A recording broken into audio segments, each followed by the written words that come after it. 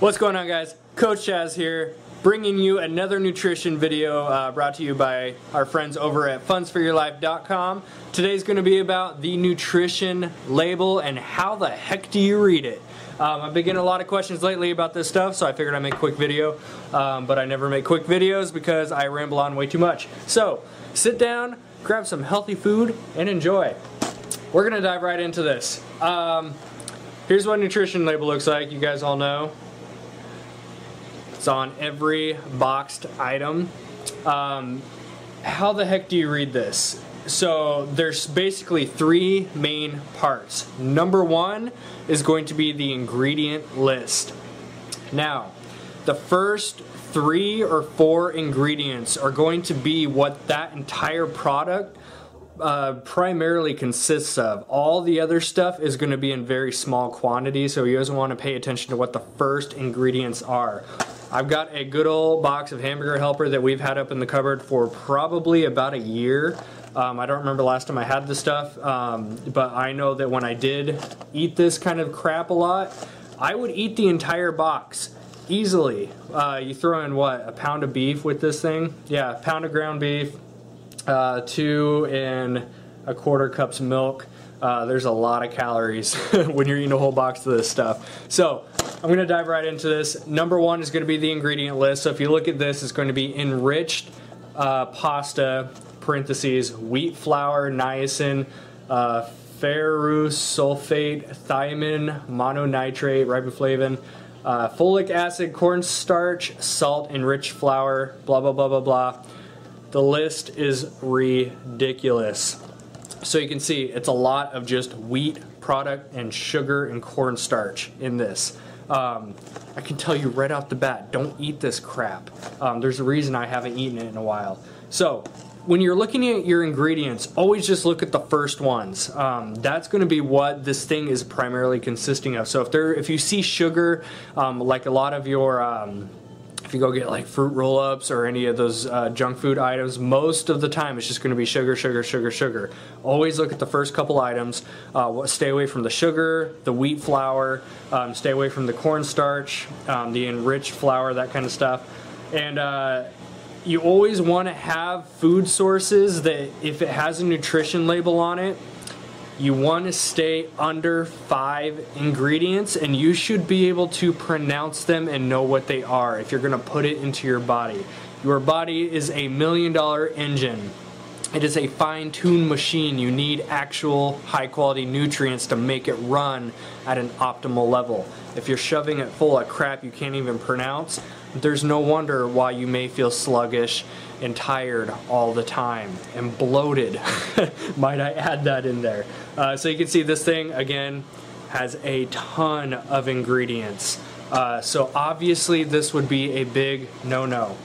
So talking about ingredients, I'm gonna pull up Adam's peanut butter. This is my favorite brand of peanut butter because if you look at the ingredients, it has one ingredient, peanuts. If you look at a lot of other stuff like Jiffy, and I can't think of what the other brands are right now, but those top store brands, a lot of times they're going to have added salt, added sugar, hydrogenated oils. Stay away from that crap, guys. The fewer the ingredients, the better it's going to be for you. Let's take this for example. Can you guess what the ingredient is in an apple? There's no nutrition label needed. It's an apple. It's one ingredient. That's it. If you want to pull up on MyFitnessPal the sugar content and all that stuff, go for it. But more importantly than what you see with the sugar and the calories and protein, all that stuff up here, the most important part about a nutrition label is just the ingredients. If it's one ingredient, I mean, really doesn't matter what else is in it. It's a whole food. Same thing with some leftover chicken I had here from last night. One ingredient, chicken. That's it. Nothing else. Apple, chicken, fruits, nuts, veggies, meats. Those are your whole foods that are just one ingredient each. So that's my little take on the ingredient portion. Same thing if you're picking up something like, I'm a big fan of frozen berries. There are some brands that you do want to watch for these because they will add sugar into them. If you look at the back of this, ingredients: strawberries, blackberries, red raspberries, and blueberries. Nothing else. That's it. This is okay in my book. So diving into number 2. So number 1 is the ingredients. Number 2 that you should look at is up here. Serving size. This is where a lot of people make the mistake of picking up a box. Maybe they pick up this and say, you know what, I'm going to make this for dinner. They look right here at the calories as prepared. So after you add in your milk and everything, 320 calories. So about 300 calories for a lot of people would think, oh, there's 300 calories in this. Not quite. This is why number 2 on my list of what to look for is the serving size and how many servings are in this. Because you can see calories, about 300 calories as prepared for 1 serving, which is half a cup. Or I'm sorry, 1 cup prepared. Half a cup if it's just dry. So after you make this entire box, if you take 1 cup out of there, there's about 300 calories. Now you have to look at the fact that there are 5 servings in this thing. So you're looking at about 1,500 calories in this 1 box if you prepared it with your pound of lean ground beef, half a cup of water, and 2 1/4 cups of milk. 1,500 calories. That's something a lot of people make mistakes on when they're looking at nutrition labels, because they automatically look straight at the calories and go, oh, that's not that bad.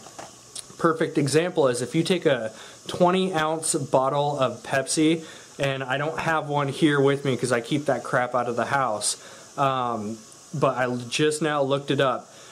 There are about 100 calories per serving of Pepsi. Now in your standard 20-ounce bottle, the stuff you buy at the store, you know, when you're just out on the go or whatever, it's easy to look at the back of that bottle, look at the calories and go, oh, 100 calories, that's not that bad. Drink the whole thing, but guess what? There are 2.5 servings in that 20-ounce bottle. And a lot of people miss that kind of information. So that's number 2 to pay attention to. So if you're going back to your Pepsi, 20-ounce bottle, 2.5 servings, that's 250 calories, 69 grams of sugar inside of that one 20-ounce drink.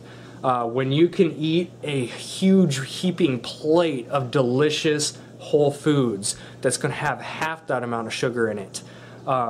So obviously stay away from the Pepsi. But that's just how I wanted to use that Pepsi thing, because I know pop is and soda is stuff that's highly addictive, but some people have no idea how much sugar they're actually drinking.